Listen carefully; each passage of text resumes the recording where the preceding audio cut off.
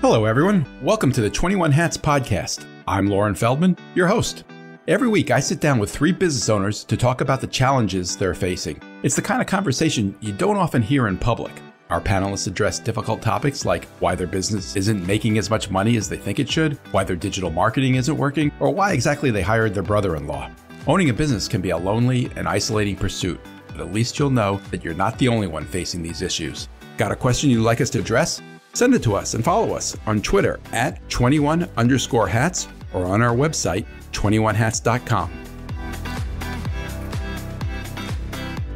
Let's meet the 21 Hats podcast team. With us this week are Karen Clark Cole, who is CEO of Blink UX, a digital research and design firm based in Seattle.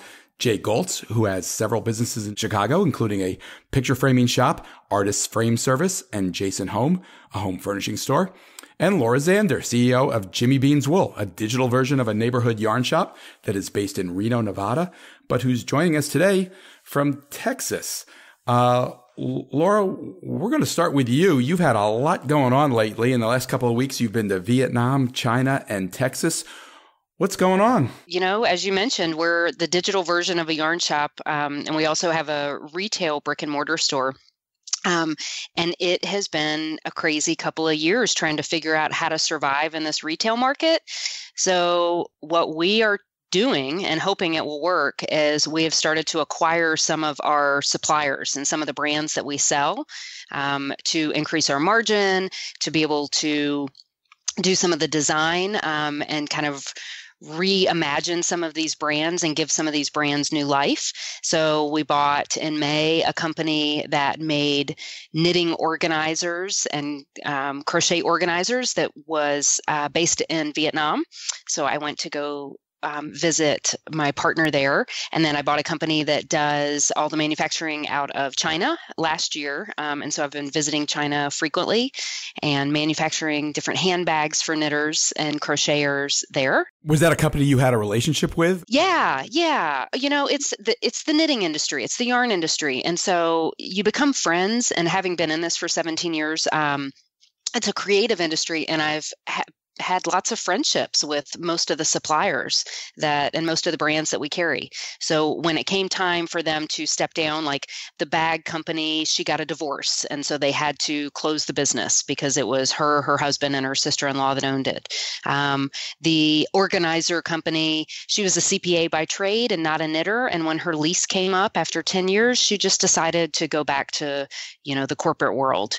And we had been friends and had spent lots of time together. And so she called and asked if we would take it over.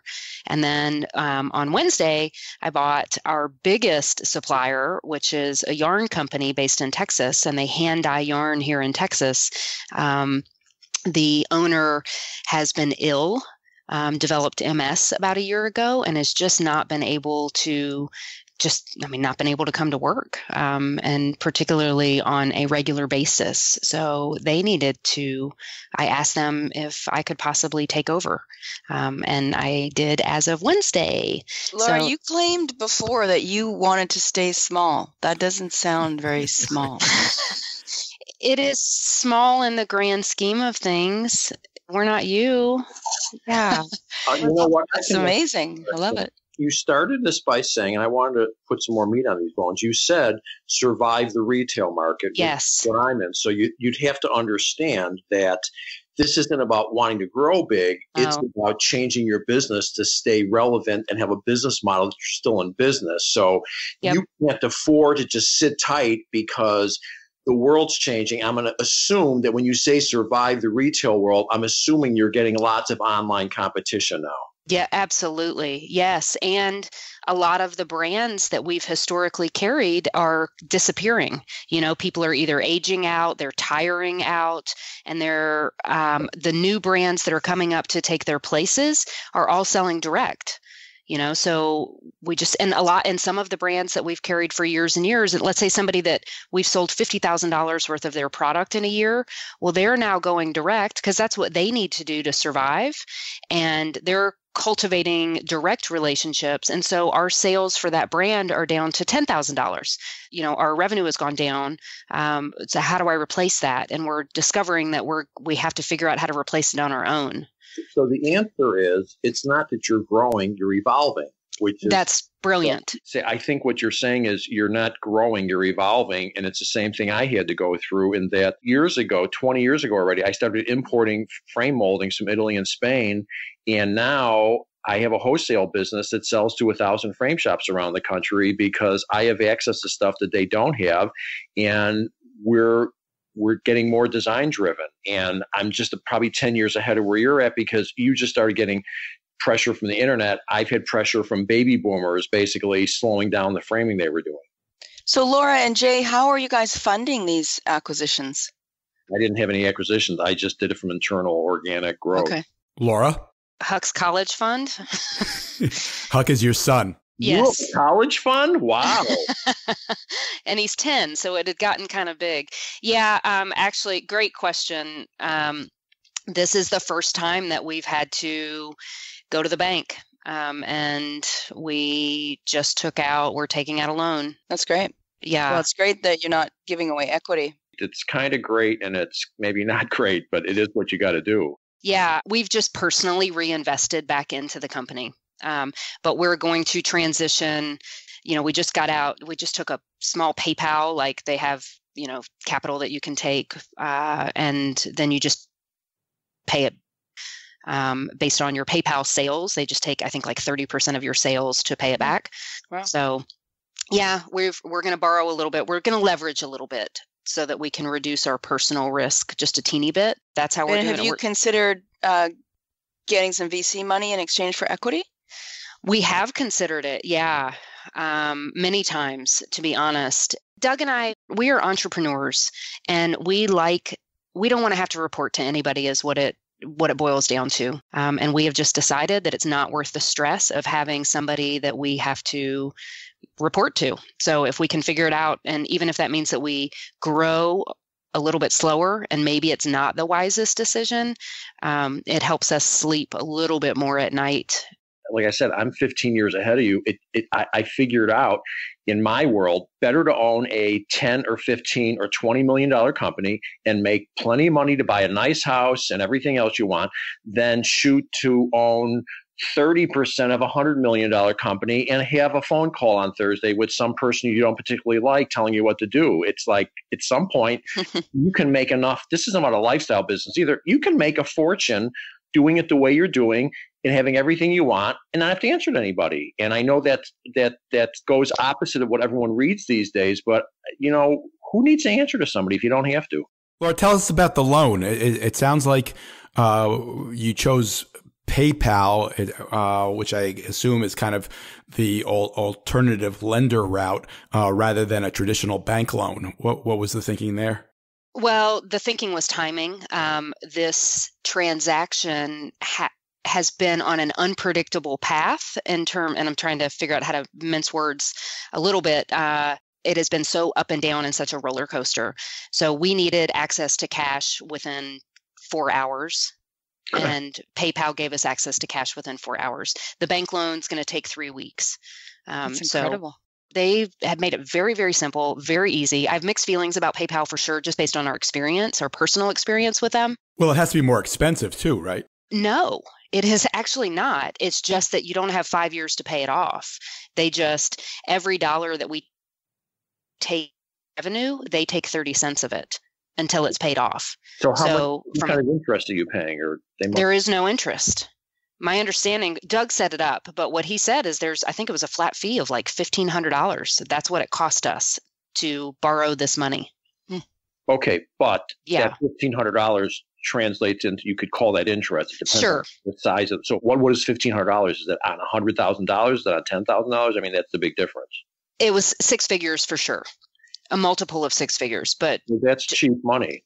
It was very, very, very cheap money. What we'll do is spend the 2 weeks to get the line of credit through the bank reactivated and then just pay back the PayPal so that we have 3 years to pay it back instead of having it paid back in 9 months or whatever that would take.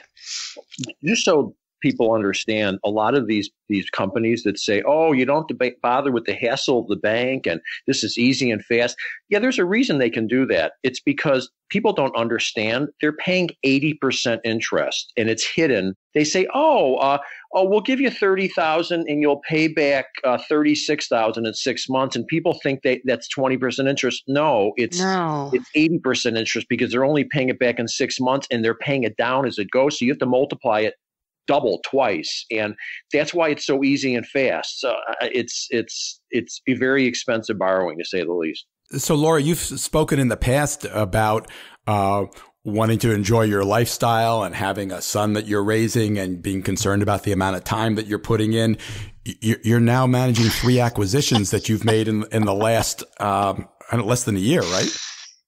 Yeah. How are you feeling about that? I am feeling like I am doing what we need to do so that hopefully in a year to 2 years, I can have the lifestyle to which I would like to become accustomed. Are you hoping to incorporate them into the culture of Jimmy Bean's Wool? Do you look at them as, their employees are just like the employees you have in Reno? And if so, how are you making that happen? Today is my second full day on the job. So we integrated our Slacks together. We're sharing photos of each other. We have a trade show coming up in 2 weeks. So I'm going to bring somebody from Madeline Tosh in Texas to the show to meet the team.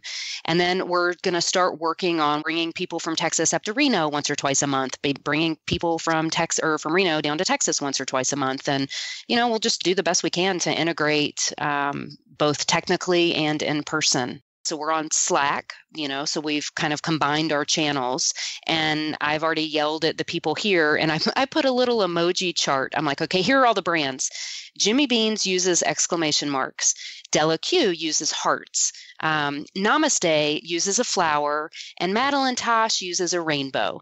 And, we'll just kind of start to learn digitally how we talk to each other so that we understand the tones that we're all using. Karen, you've done a lot of acquisitions yourself. What are you thinking as you listen to Laura? I think it's great. I love that she's not giving away equity.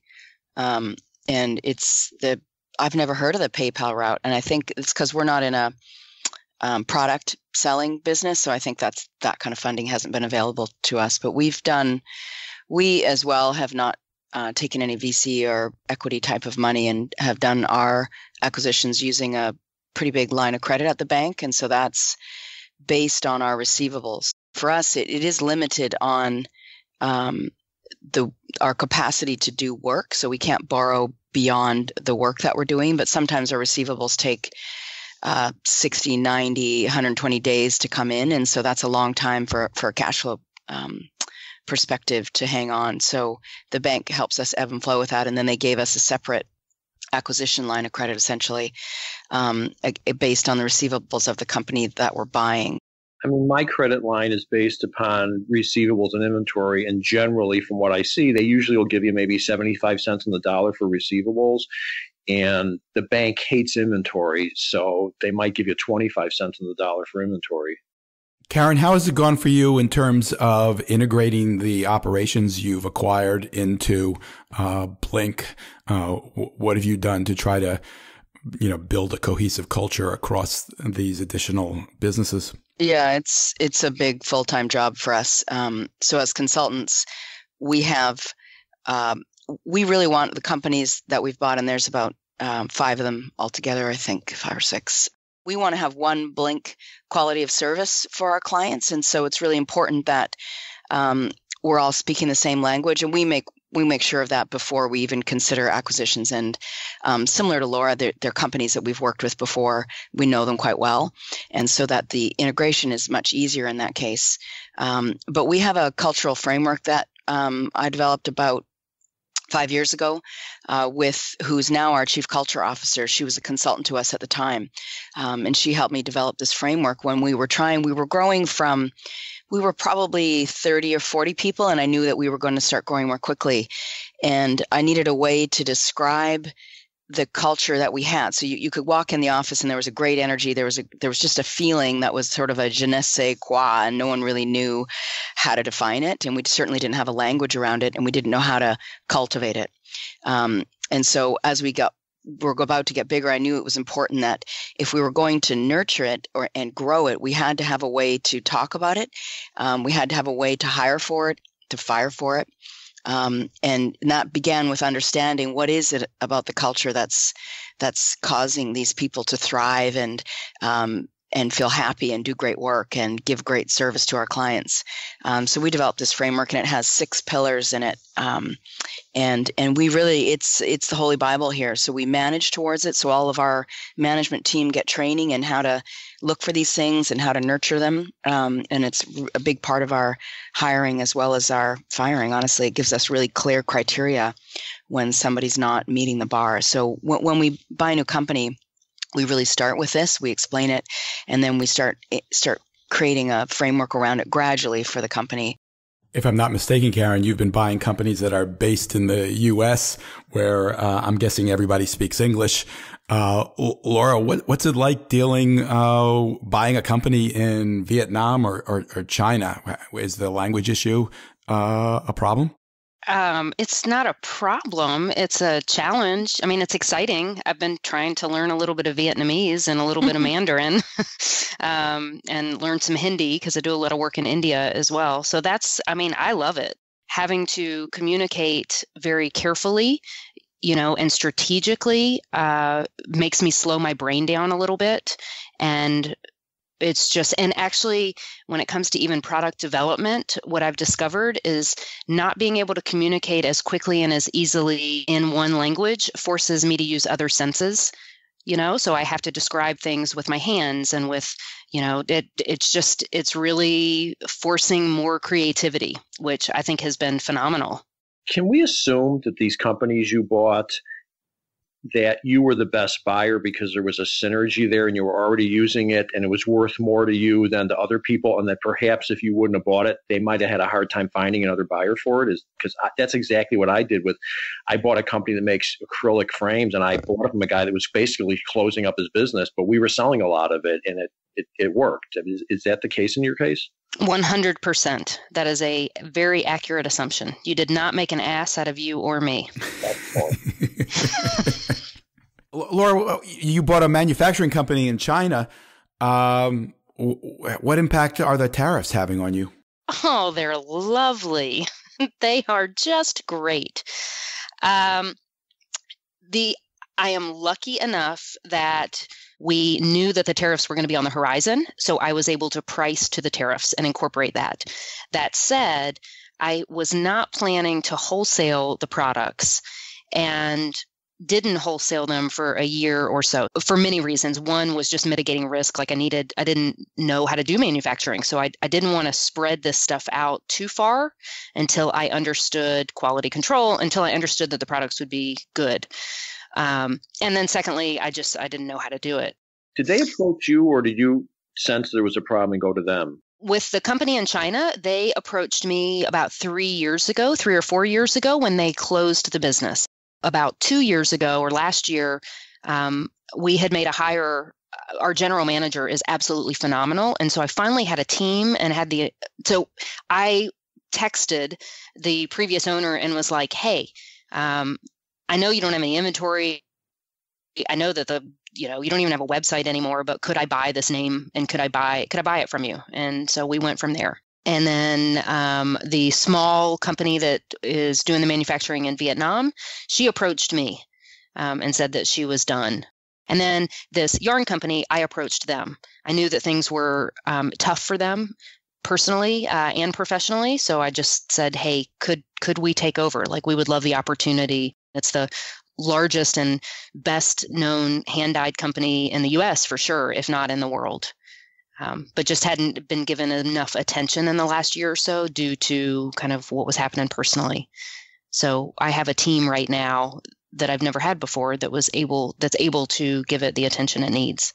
You've just completed all these purchases. You're still kind of absorbing them, it sounds like. What's the vision? Where do you see this going in 3, 4, or 5 years? the knitting industry, the yarn industry, and as Jay said, a lot of the retail industries are becoming fragmented. And I want to use these companies to do what I can to drive knitting into the forefront of people's minds. I want to continue to make knitting, a household word. And, I told the staff here, I'm like, I want to be creative. I want to have fun. I want us to make things and play. That's what yarn merchandising is all about. It's all about playing. So if we can pay the bill, if we can play and we can also pay the bills and all have a nice life, then that just seems like a win. Amen. As time passes and we keep having these conversations, we will talk some more about how that's going. But thanks for sharing. Really an exciting time, and I appreciate your letting us in on what you've been going through. Karen, let's move on to something else. I asked you guys to think a little bit about talking about something that you've really struggled with. Is there something that, in all the years you've been doing this, that you're still trying to figure out? Yeah, resourcing. And I don't think it's ever going to go away. I've sort of come to that conclusion. And for us, that means assigning people to projects that are a good fit for them, that they're excited about, where they'll be successful, and doing that back to back, year over year, with 140 people. And the trick is project teams vary depending on what the project work is. They vary in how many people you need and the skill set that you need and how long the project goes on for. Some are a couple of months, and some are a couple of years, and some are a few people, and some are 6 to 10 people. And for us as a consulting company, we bill out our time, and we're usually billing in fixed fee. But then we have to sort of look at it as, in terms of hours, we need to bill 40 hours a week for each person to pay the bills. Because when we're not billing out somebody's time to a client, then we're paying for it. And so when you add that up, for multiple hours for multiple people, we call that bench time. It's extremely expensive for us, and it comes really right out of the bottom line. And so we're always looking for creative and different ways to manage that and mitigate it with, scheduling people. So you want to schedule, they come off a project, and then the next day they really ramp back up onto another project.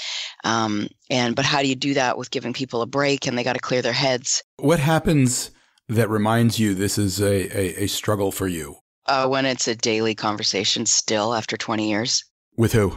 Everyone in the company. I mean, it's just sort of what we all talk about constantly. I have weekly reports. We have a resource manager whose job it is to do this full time. And then we have general managers who also have to watch out for this full time. And then we have various other people who are looking at this constantly. And particularly, we have a group of people, the most senior people in each of our practice areas, so design, research, strategy, engineering, who are assigning the right people on these projects. And so they're also looking like who's available, who's the best fit. And it's just sort of a massive puzzle piece. And so daily, there isn't a day that goes by, I think, that somebody doesn't talk to me about it in one way or another, or I'm not asking somebody. And maybe I could stop asking. That might be a better way to do it. But then my CFO is telling me about the numbers. And so that all comes back to utilization. Jay, Laura, anybody got any advice? Yeah, I have to tell you, I'm in a custom thing, and I would ask the question, have you thought about trying to have some product where you could have some engineers tied up on it, and when you get busy, you can pull them off? Because I'm in a custom business, but I also got into making some stock stuff so that I could handle the flow of, I can pull people off of that when we get busy, and when we get slow, we can build inventory. That seems to be, you have no inventory to build. Yeah, I mean, we do have a couple of little products, but the trouble is our expertise is in designing products, not running and managing and maintaining them. And so all of a sudden, if we're in a selling product business, it's a different infrastructure that we need. And, we could invest the money to do that, I suppose, but it feels dangerous to me. We actually have a little product that we spun out into a separate company to not put a big liability on our consulting side that we know how to do so well. How about you, Jay? What are you struggling with? On some level, I'm probably struggling with, my average person's been here 10 and a half years, but I've got people here for 25 years. And I'm at the stage now where I'm kind of hands off and everybody is doing their own thing. Like last week, where's so-and-so? Oh, they're in China. Honest to God, they went to China. You think somebody would have mentioned to me we were sending somebody to China to do buying? It's not a big deal, but I'm struggling with a little bit of, the good news is I've got competent people that I give room to and they take care of business. But it would be nice if they told me some relevant things once in a while, like they're in China. Well, Jay, I have the same problem. We do research all over the world, even though our clients are largely in the U.S. And there'll be a whole team doing like on the ground field research in India. And I sort of found out about it in the back channels. I'm like, oh my God, like, can't you just tell me for fun so I can enjoy all this? Yeah, I'll tell you, I'm very careful not to make a big deal because, like, you can't have your cake and eat it too. Like, I've given them room, I've given them the feeling that it's basically their job, their company, and they treat it like it's their own. And I totally appreciate and respect that. So I don't want to start going, hey, you should have told me about that. So I'm just trying to find a reporting structure or some structure that it's that, I'm in the loop enough. So what did you do when you found out someone was in China? My first reaction was to call the person and go, what the hell? You couldn't tell me? And I didn't. I got to tell you, I didn't. I let it slide. And I was talking to my production manager about a month ago, and he's been with me for 24 years. And I said, Dale, the reality is I'm 75% entrepreneur and 25% manager. And he goes, no, you're not. You're 100% entrepreneur and you're a mentor. And he's right. I don't get into the management stuff. What I should do is simply make sure I discipline myself, which isn't a good word for me, every Friday to sit down with the person for 10 minutes to do it. That's all I would need to do. But I haven't done that. So this is on me. What I'm going to do is I'm going to make sure that once a week I get a 10-minute with them and find out what's going on and play manager. We have one big office and then several smaller ones, but whenever I'm in the kitchen, I always make sure to ask whoever I see what they're working on and to tell me a little bit about it. And that the insight I get from that alone, and it takes like 2 to 5 minutes, is phenomenal for me. It gives me such a great different perspective on the company. It's really awesome. Are you sure you haven't just taught everybody to avoid you in the kitchen? Part of my problem is I've got a production facility that's 15 minutes from here, so I'm not in the same building with a lot of these people, and that's a problem. And if we were, I probably would have found out about it. He would have said something to me when he ran into me in the kitchen, but we're not in the same kitchen. Do you have a routine where you go visit the facilities? Yes. Every Friday I go there for the production meeting, and I need to just discipline myself when I'm done with the production meeting to go upstairs and talk to the person I'm talking about. And I'm going to start doing that. In the time we have left, I'd like to talk about a news item that I think is relevant to each of you since you all have websites. Recently, the Supreme Court declined to hear a petition from Domino's, who'd been sued by a potential customer saying that their website wasn't accessible to handicapped people. Domino's took this case all the way to the Supreme Court, hoping not to have to adjust their website. And the Supreme Court declined to hear the case. So that means that the decision not to hear the case was a loss for Domino's, and a win for disability advocates. It means that businesses will have to deal with this. I've read a number of stories about the actual litigation. But I have no idea how big a deal this is, whether most websites are compliant or not, how expensive it is to make one compliant if it's not compliant. And I'm curious how the three of you are looking at this. Karen, this is kind of the business you're in. Let's start with you. What's your reaction to this?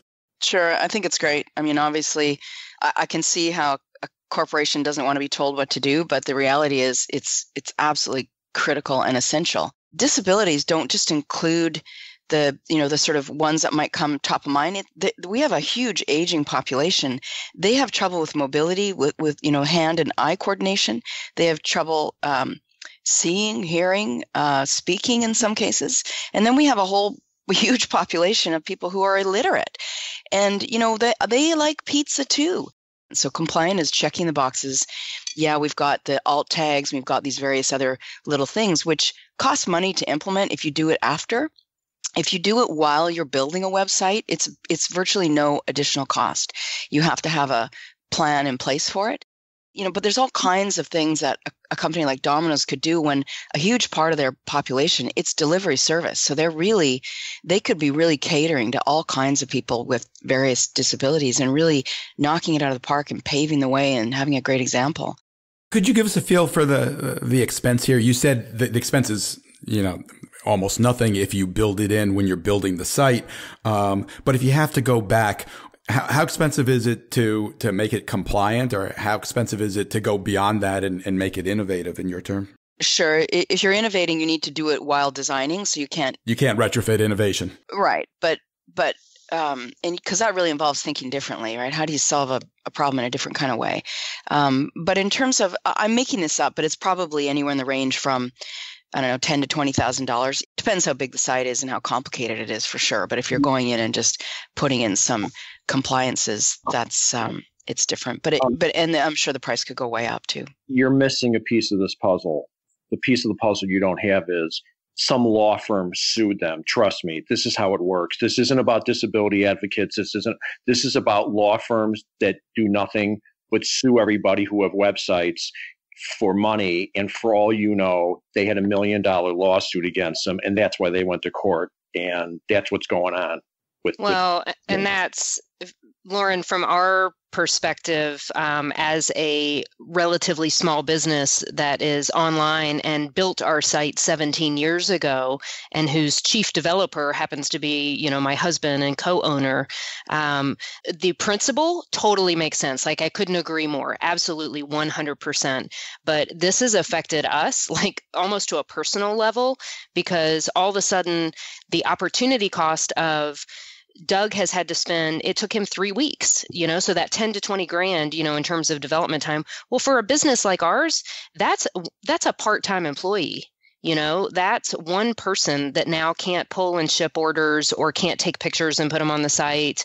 Doug had to spend 2 or 3 weeks trying to figure out what the rules were because nobody could tell him. He went to the ADA site, and the ADA site's not ADA compliant. And to learn that the enforcement is not going to be done by the governing agencies, but by lawsuits is really scary. What prompted you to look at it, Laura? Did somebody sue you, or? Yeah, absolutely. Yeah, we got a letter. We got a letter from somebody, and we're a business that's just that size, that is visible. I mean, all we need are 10 people to sue us and have to pay 5 or 10 grand each time just in legal fees just to defend ourselves. That's a showstopper for us. Did Doug get you where you need to be? He got us where we need to be, but if you think about kind of the opportunity cost of those weeks that he could have spent trying to help us build the business. And again, I'm not arguing. I mean, the principle, it totally makes sense. It would just be really great if we maybe had 9 months, or a year to be able to come to compliance, and that the government or somebody else would make sure that we were compliant, as opposed to having to defend ourselves through the legal system and just not having any time.